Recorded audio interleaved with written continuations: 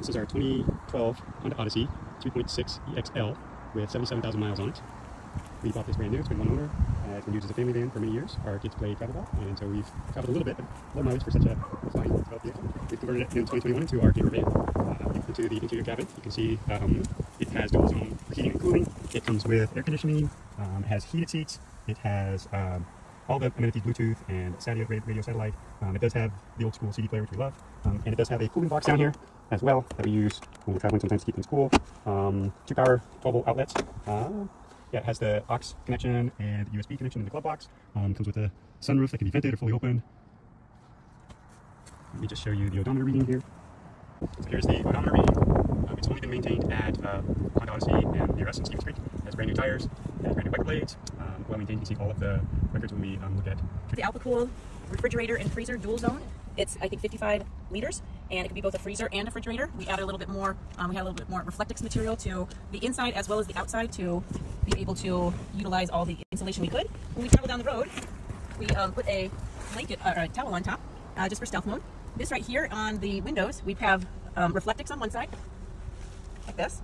And if you want to be stealthy at nighttime, this is black fleece, and you can put it on, you can switch it to the other side so that no one can see inside as well. Inside the conversion, so you can see that we have a couch that is in futon mode, and I can bring that down to be in a bed mode. It's nearly a full-size bed, so 2 people can very comfortably sit here and sleep here. It is hooked in place with a hasp and a carabiner, so that it's not going to go from couch to bed without on purpose. We have 2 under storage boxes that make use of everything underneath, and they fit just right under here. I had put clothes in one and all the cooking and food in another. That's how I used it. Right here is a screen, which is actually metal, that has a insect screen backing on it, and we can put that in the window or take it out, and that's so that we can have some flowing air at nighttime safely. We also have a clip fan that can rotate. That will also give us flowing air, and this is actually a very whisper quiet computer fan, and it can be hung up right here and be bringing some fresh air in at night as well. That is very good for airflow. This right here is my kitchen worktop table, and I put 2 towels, one on this side and one on this side, and I can hang my bath towels here because usually there was 2 of us traveling at once, but very easy to put your towel on here. But I also like it because it covers everything up, that it makes it look like it's stealth camping. On the seats right here, I always keep my jacket on both of these, and it has these pocket organizers, these shoe organizers, as you can see here. So it has a lot of spaces for you to organize your items. We always used to hang our hats right here on the hat hook. Inside here, right behind the refrigerator, is a TV tray table so that we can take it outside and be cooking outside. Also, what I have here is a toilet seat, and what we have is a bucket, and I'll show you the bucket, which is right here. And you can line the bucket and put the toilet seat on top and set it right here, and if you need to go, you can go ahead and go. Right underneath here, underneath both of the seats, is a shoebox size organizer, just to give you ideas as to how we organize things. And I will show you how this is taken down and look into a bed. So you just take this clasp off, and you pull it out this way, and the seats fold, all the cushions fold down. And it's a very tight fit, so there's no gaps. But this is what the bed looks like. Not only do you have the blue stripe on this side, but should you want to change the look, you can have a green and tan stripe. And both of these are material that are UV protected and from outdoor cushions. They're made for outdoor cushions. So this is a full-size bed right here. Inside this is also a waterproof Dacron batting on everything. So everything is waterproof. Okay? Let me take you to the side and show you what it looks like on the kitchen on the other side. Oh, unless you want to see this first. Before we get there, I just thought I'd let you see what the trunk looks like. It is expansive. This bed frame is not going anywhere. It is bolted down right here to the metal body of the car, and it's all bolted down here, so it's not going anywhere. So this also has been able to be hooked up on both sides so that you can get things out of your trunk as you like. And this is all solid plywood, and you can have a bed. Now, when it was back in the couch mode, this also is a couch in the trunk area.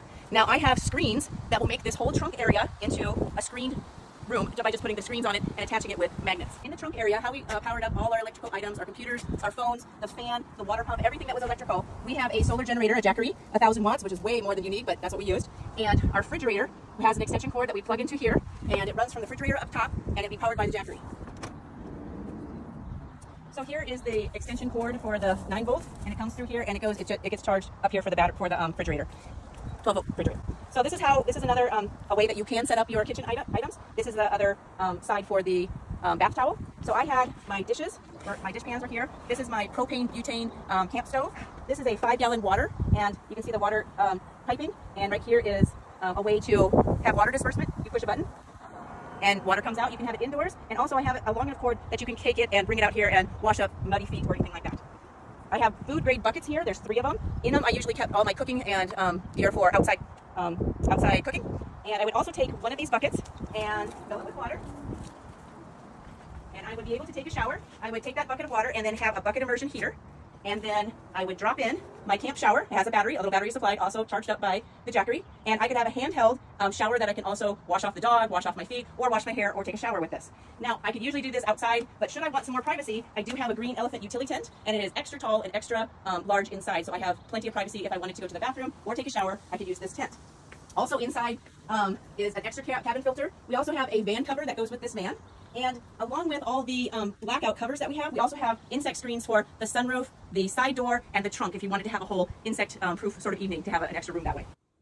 If you would like to have the Honda Odyssey minivan put back into 8-passenger seating, we have all the seating and all the bits and pieces, all the console, everything ready for you to convert it back into a minivan. Thank you for watching. Bye-bye.